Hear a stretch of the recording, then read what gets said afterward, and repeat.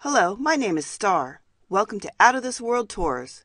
Today's unique tour of the solar system includes breathtaking views of the four outer planets, commonly called gas giants: Jupiter, Saturn, Uranus, and Neptune.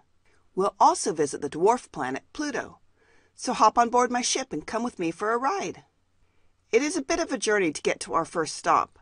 While we're traveling almost 1 billion kilometers, depending on where the two planets are in their orbits, let me give you some of the history of this area.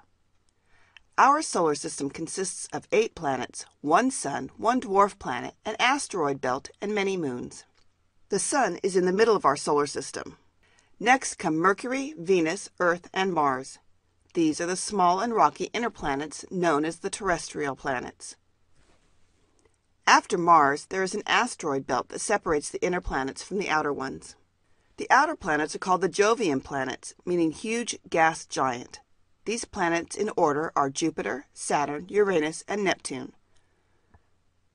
Pluto comes after Neptune, but it is no longer considered a planet. It is now a dwarf planet. Size is the most obvious difference between the inner and outer planets. The outer planets are huge. Our largest inner planet is Earth, and Earth is only 1/4 the size of the smallest outer planet, Neptune. The inner planets are rocky, sometimes all the way to their core. Gas giants are made mostly of gas with a non-gaseous core. Scientists haven't been able to discover exactly what exists in the core of a gas giant. They believe it may be solid or made of liquid metal. Hold on, we're traveling through the asteroid belt now, and the ride gets a bit bumpy. Finally, that's over. Look, here we are at our first stop, Jupiter. Jupiter is the first of the outer planets in order. It is also the biggest, with a mass that is more than all the other planets combined. Jupiter is so big that it often changes the trajectory of passing comets, and thereby protects the inner planets from being hit by them. Jupiter spins very fast on its axis, so one day there is short, only 10 Earth hours, but its year is quite long, nearly 12 Earth years. Look out your window and check out those colorful bands. The pattern of wide and narrow bands you see are made of whirling clouds. Jupiter also has very faint rings and at least 50 moons, probably more. Wow, what a great place to visit. The next stop on our tour is Saturn. Most people know Saturn for its rings, which are the brightest rings in the solar system. Many people don't know that Saturn is also a windy place, with winds at its equator that get up to 1,100 miles per hour. Saturn also boasts 50 moons, including the largest moon in the solar system, Titan. Titan is bigger than the planet Mercury and is so large it has its own atmosphere. A day on Saturn is 10 hours, 39 minutes, and a year lasts 29.4 Earth years. All right, enough about this wonderful ringed planet. Off we go to planet number 7. Uranus looks different than the other planets, as you can see. It is tipped on its side.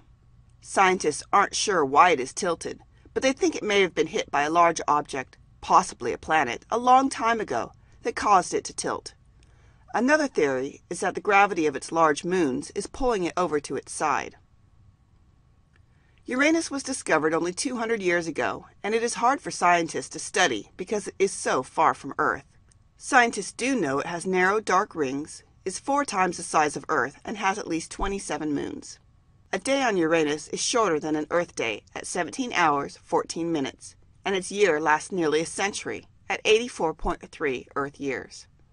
When they were first studying Uranus, scientists noticed that its orbit was different than what they expected.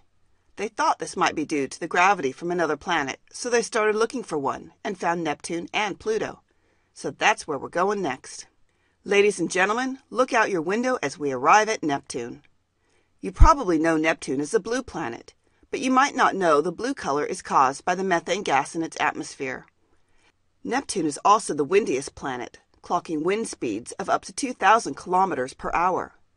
Scientists haven't studied Neptune much because it is so far away that it is hard to get information about it, and scientists have only once sent unmanned ships to visit it.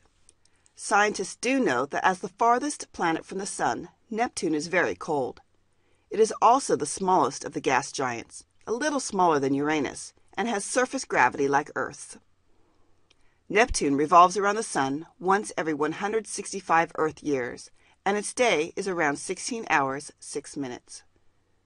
That nearly completes our tour of the outer planets. But first, take a look out your window at Pluto.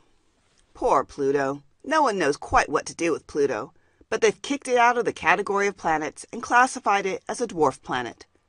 Some scientists think Pluto is one of Neptune's satellites that was pulled out of orbit. Others think it might be a double planet with its moon Charon. Pluto is made of half rock and half ice, so if it were closer to the Sun, it wouldn't have survived. It would have melted and become a comet. Pluto has a weird orbit that causes it to move in front of Neptune every couple of years. That will complete our tour of the outer solar system planets. On our way back to your home planet, I'll be reviewing some of the fascinating facts you heard about today. Jupiter is the fifth planet from the Sun and the largest planet. It has colorful bands and at least 50 moons. Saturn, the sixth planet, is known for its rings. It has at least 50 moons, including the biggest moon, Titan, which has its own atmosphere. Uranus is the seventh planet, 4 times the size of Earth, and is tipped on its side. Lastly, Neptune, the eighth planet from the Sun, is the coldest planet and known for being blue. Pluto, now known as a dwarf planet, sometimes closer to the Sun than Neptune.